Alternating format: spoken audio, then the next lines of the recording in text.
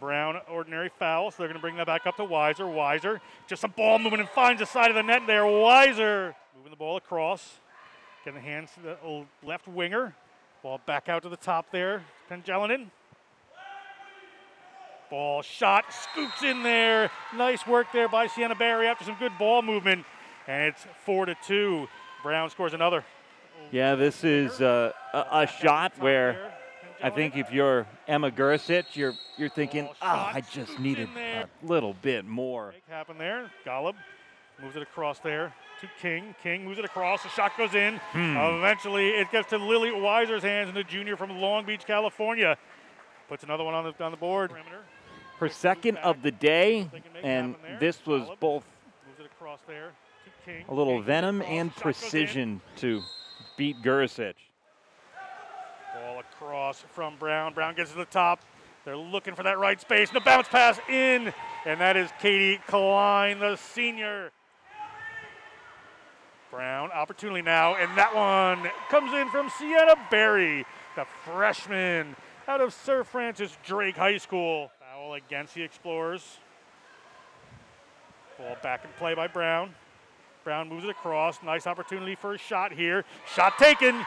Shot scored. Sienna Berry puts that one in. The freshman again. The hat trick for Berry and ties this thing up. Likely our score heading into the fourth quarter. It's been a bit of a run. Salle lost to Maris in the MAC championship last year, so a very good squad. Coach Hyham building a great program, but right there they are scored on. Ordinary foul. Players will want to keep as many defenders as they can, but the shot blocked over the top there by Frankie. Gets the ball back after a little pass there with Klein. King! Zoe King, the junior from Albany, California, gets the lead for Brown with just a minute and 10 seconds to go. Shot off, Zoe King just ferocious. Pause, wait, rip, and King puts the Bears ahead yet again.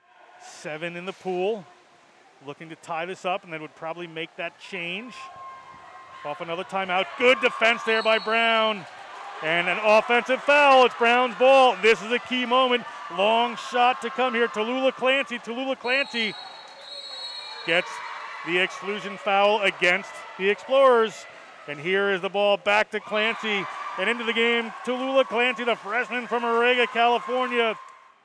Game over. Game 1. Brown Bears at home take this one 9-8.